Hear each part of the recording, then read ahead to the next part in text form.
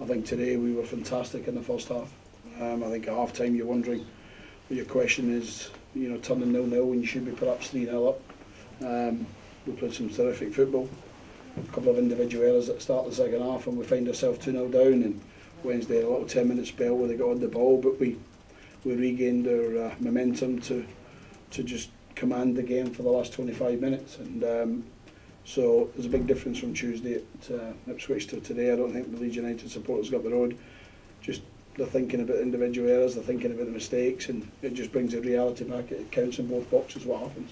When you come to places like this, you've got to take the chances that Dakar and Cook had early in the half. Yeah, you have to, but we take a chance and it gets chopped off. So from that point of view, yeah, you have to take those chances. You have to get yourself in front. I think if we'd have gone in front today, it's easy to say how that changes the course of the game, but you know, I don't go away disappointed with the performance today. I go away disappointed with individuals in terms of mistakes in both boxes, because nobody means to miss a chance either.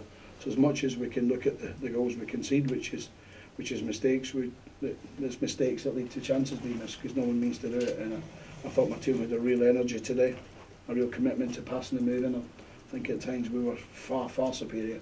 But at this stage of the season, as a head coach, it's also about winning games, and we've lost and they've won. So good luck to them. What was your view on the goal that never was? Well, the free kick is given. The referee signals he's going to allow a substitution. Forrester Rainey got his deck chair out and took 4 days to come off. The referee, in my opinion, overruled that then and said we're going to restart play. He clearly whistled to restart the play, which I've just been and seen him, he accepts. He shouts to my players, play, restart, we score. He gives the goal.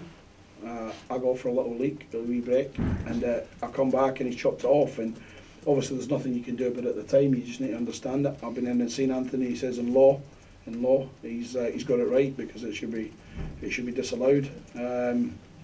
I've seen many a substitution being made where the referee stops it for substitution.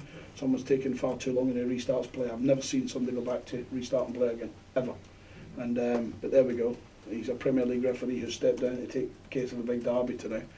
He should be in the under-9s and the park pitches on Monday, next refereeing game performance, because you cannot make a mistake of that magnitude in a game that means so much to both sets of supporters.